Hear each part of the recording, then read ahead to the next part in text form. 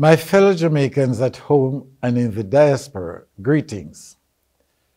Today, millions of people around the world are celebrating Christmas with families and friends. This is a time of cheer, goodwill, and peace, a time to reflect on the year that is closing and see just how much we achieved in our endeavors. During World War I, on Christmas Eve 1914, Belgian, French, and German soldiers fighting in Europe put down their guns and bayonets and joined in celebrating Christmas by singing carols, playing soccer, and other games peacefully on Christmas Day. Unfortunately, the next day, they resumed fighting. However, this gesture was symbolic of the human desire for peace, no matter how fleeting. Sometimes the peace that we want in our hearts, our homes, and our nation eludes us. This is often punctuated by underlying maladies of crime and violence which have taken a toll on our lives and threaten our livelihood and sanity. Despite these perils, however, we are grateful for our men and women on the front lines, the security forces, health workers, and volunteers.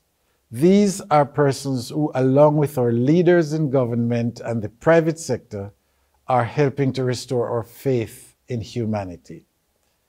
When you give with your hearts, you show that you care, and we cannot thank you enough. Again, I encourage everyone to continue observing the established health protocols as you bring cheer to those who are struggling with grief, sickness, and hunger. I still believe in the goodness of Jamaicans, and I encourage everyone to continue believing in yourselves and our country. I remember as a young school principal, each morning my students would assemble to start their day.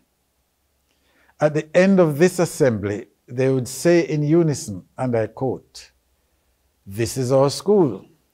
Let the rooms be full of contentment. Let love abide here. Love of one another, love of mankind, love of life itself, and love of God. Let us remember that as many hands build a house, so many hearts build a school." End of quote. This is the spirit in which we build our nation, with our hearts, minds, love, and peace.